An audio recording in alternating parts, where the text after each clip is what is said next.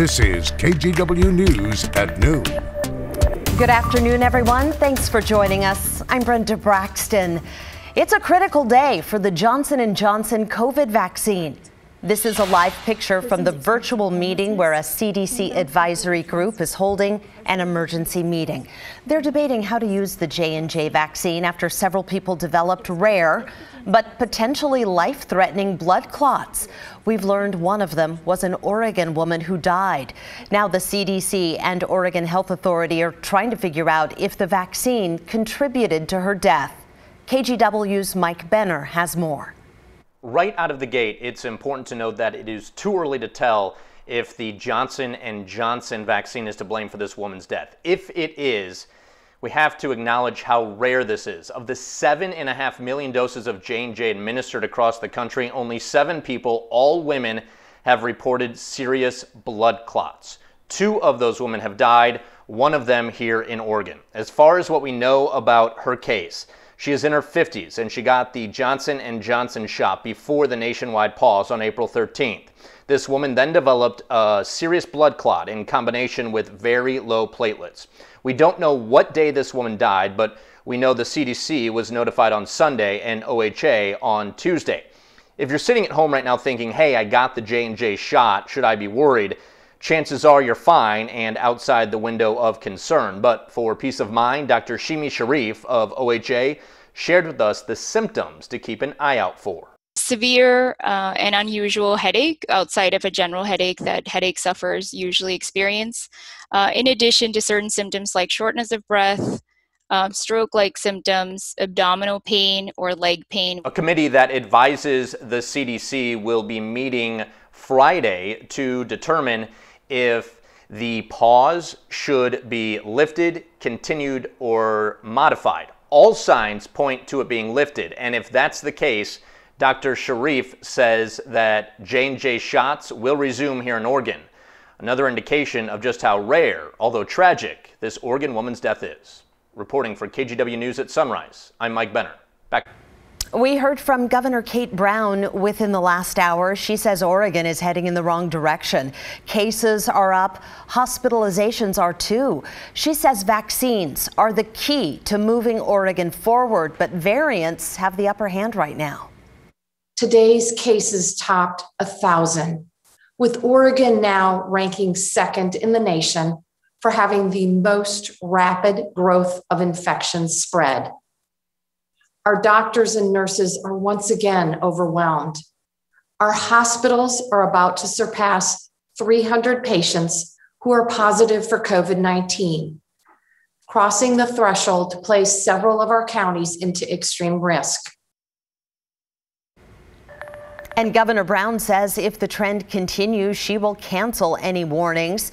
New counties deemed extreme risk will move to that level next Friday, April 30th. In the meantime, 10 counties moved into the high-risk level today. That means restaurants, bars, and gyms will have to reduce capacity to 25%. We want to switch gears right now and take a look outside on your Friday afternoon. That is the view from our Wells Fargo Skycam. Clouds have moved in.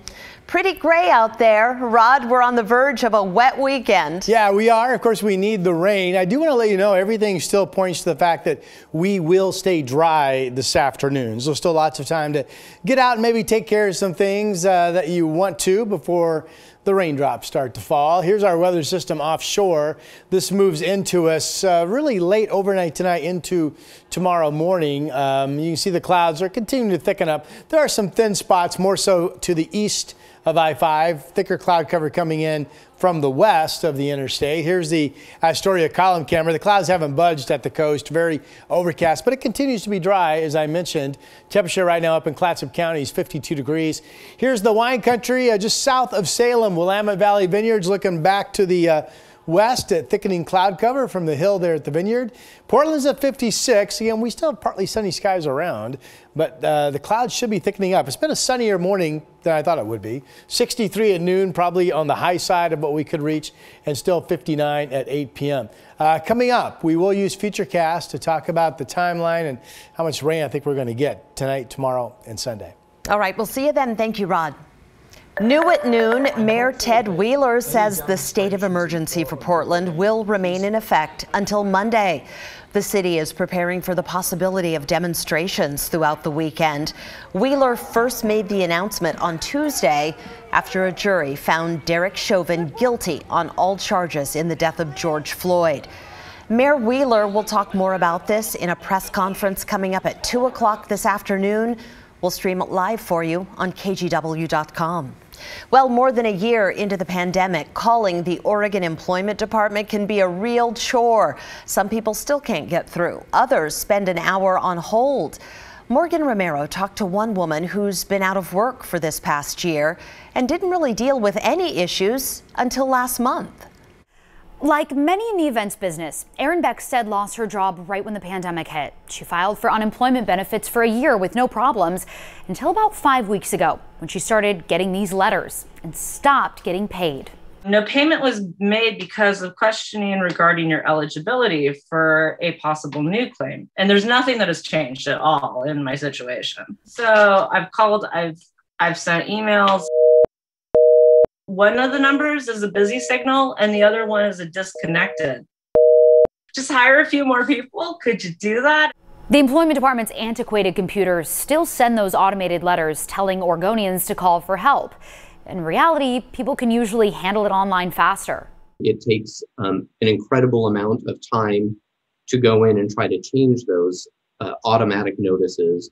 And we have our experts that have the ability to do that, instead focused on standing up the new benefit programs. We sent proactive notices out to people who had their claims coming up at that 1-year expiration, letting them know that they would need to file a new claim. We've been trying to share that information as broadly and as publicly as we can. Morgan Romero, KGW News.